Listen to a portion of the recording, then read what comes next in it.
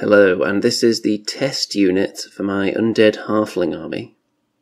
I've decided to do a regiment of archers first. There are 12 of them on the base, just so I can space them out and get the paintbrush to all those hard-to-reach crevices without it being too overcrowded. It took me quite a while to come up with a basing theme for this army, but I've decided that they're going to be wading through a swamp. So you can see that a couple of them there have actually got parts of their feet or legs removed so that they can be sinking into the swamp, and there are certain crevices crafted into the milliput. A few holes, one of which these two unfortunate skeletal halflings are standing in. The others don't have anyone standing in, but I'm going to use water effects in there. The water effects are just going to be cheap pound shop stuff, so we'll see how that goes. I'm going to test it out on something else first before I actually apply it to the unit. So I'll come back and show you the next step of progress when it has taken place. So here is the unit after the next stage. You can see that lots of tiny little stones have been stuck down, and then sand was applied, and then to seal all that I actually used very, very thin super glue, which I would not recommend unless you're in a very well ventilated area. I just don't like using PVA glue to seal sand because it never seems to work at all for me. Once it's dried up, it just feels like it hasn't been sealed at all, and the sand can quite easily come off, especially when dry brushing it later. So if anyone knows of any better products that can seal better than your average PVA glue and are slightly less noxious, shall we say, than super glue, let me know. Anyway, it's time to spray these guys next. I'm not sure how I'm going to paint the actual skeleton halflings, whether I'm going to use any quick shade on them or not. It depends on what colour scheme I go for with their clothing. I'm sure it won't be anything too bold. It's going to look very, very grimy and dirty and swampy. So, on to the next stage.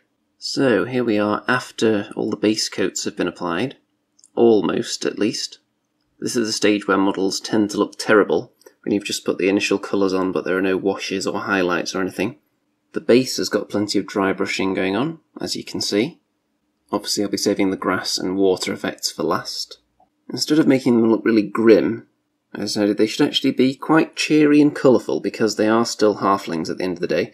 So, nice yellow colour scheme with blue hats with pink feathers. But they are going to be dirtied up fairly soon, because as soon as I've finished the base coats and neatened everything up, that's when the old quick shade is coming out. How to paint models fast when you don't have that much painting time or motivation at the moment. So we'll see how they look after the next step, and they should look a lot tastier than right now, where they look very, very simplistic. Okay, and we have some very, very shiny skeletal halflings at the moment. That is because not only have I applied the quick shade, but I also put a layer of gloss varnish on there as well, since they are metal, so I'm going to want to double varnish them for extra safety. I don't know if you can see it at this stage, but one tip I'll give you if you're going to use quick shade or any other full miniature wash like that some people might say is cheating. Obviously that's going to give you a shade, but it's always good to have a shade and a highlight, especially when there are some dark colours on here that aren't going to be that affected by the quick shade, for example the hats and the bows and various other browns on there like the belts and so on. So what I did was I dry brushed each individual skeleton with white first. You can't see it that clearly on the bone or on the yellow clothing, but on the edges of the hats you can definitely see it. Maybe not now, because they're very shiny, but when it's all finished that should make them look a little bit tastier.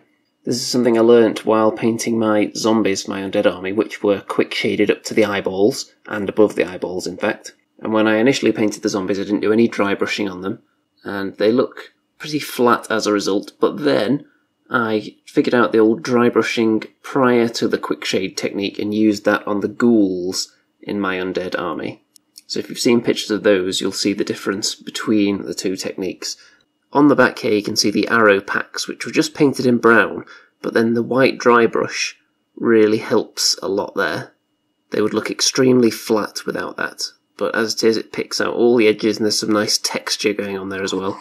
Same for the feathers perhaps as well, although they're of course going to pick up the quick shade a lot better than the brown of the packs. So after the quick shade, of course, you have to leave them overnight to dry before applying anything else to them. And if they were plastic, I would just put a matte varnish on them immediately over the top of that, since it leaves them quite shiny. But since they're metal, going for the gloss varnish and a matte varnish, which will be applied as soon as this layer has dried. It's still a little bit wet at the moment, so maybe tomorrow, because it's getting quite late now. Typically, with the matte varnish over the gloss, it takes a couple of goes, because there are always some parts that you inadvertently leave unmatted. So typically you'll have to wait for it to dry and then go over any little spots that you missed to take away all that shine. And then after that, it's going to be time for the grass and the various swampy effects that will be going on here. This is of course the stage with the biggest jump though. When that quick shade goes on there, suddenly they go from looking really awful to acceptable, I would say. Especially considering I'm going to have to do a full army of these, and I want to get them done in the quickest time possible, which isn't always the case, but with these it definitely is. Going for speed over quality, and quick shade is perfect for that. Not far to go now, and all these skeletons have been beautifully de-shined now, so they should all be nice and flat. However, I did decide to apply a layer of gloss varnish onto the ground beneath them, which I'm then going to apply grass to, in the hope that in some areas you'll be able to see the shine through the grass, and in other spots I may just leave the grass off entirely, since it is supposed to be a horrible, muddy, swamp-like area. So all that remains now is the grass, and then I'm going to experiment with some water effects. Very cheap water effects, of course. I'm going to test it out on something else first. I don't want to risk ruining this masterpiece that took untold hours of quick shading and layers of varnish. Okay, here we have the completed unit. All the water effects and grass and everything is on there now. All 100% complete.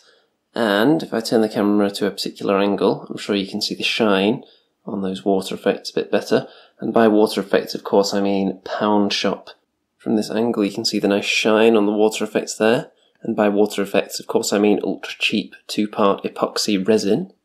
And the first attempt I made, I did have to actually peel off a little bit of it because it was drying quicker than I anticipated. So I was still fiddling with it when it was starting to set and it was pulling it into weird positions. So I just ripped that part off and did it again. So the first unit for the army is complete. And I'm going to be even more adventurous with the water now. The next unit, which I've already started building, is going to have quite a large pool of water in the centre with a few guys stood in it. Of course, not every unit base needs to have that much water on there, but a fair few of them will. I think it adds a lot, especially because I haven't put in that much time into painting the miniatures. I still think they look effective, but I'm putting a lot more creativity, shall we say, into the basing and keeping it simple for the models themselves. I've also just ordered some more bases so that I can finish off the army as it is right now. I've got enough models for a few more units, so hopefully I should be able to get those done pretty quick. I want to do a few units at a time because the water effects, I'm not sure how it's going to last since I've now taken the lid off. There is a cap to go on it, but I don't know if that's going to do the job because it is very cheap. So I'd rather be doing multiple units at once just in case I have to dispose of the resin. So I'll do a video looking at some of the Halfling Skeleton Cavalry that's currently on Kickstarter. So keep your eyes peeled for that. And look forward to seeing this army on the table when I've got a few more units complete. Ta-ta for now.